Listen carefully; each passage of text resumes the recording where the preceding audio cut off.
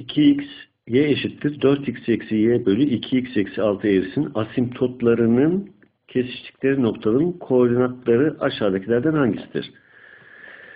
Şimdi düşey asimptot paydayı 0 yapan x değeridir. Yani 2x eksi 6 eşittir 0 diyecek olursak buradan x eşittir 3 düşey asimptottur.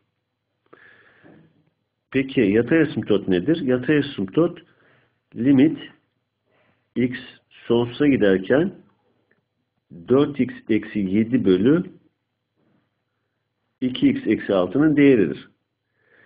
Dereceleri eşit olduğu için pay ve paydanın katsayılarının oranından, en büyük derece teriminin katsayılarının oranından 4 bölü 2'den 2 bulunur. Buradan y eşittir 2 yatay asimptottur. O zaman bizden istenen nokta koordinatları 3'e 2 olacaktır. Doğru seçenek D seçeneğidir.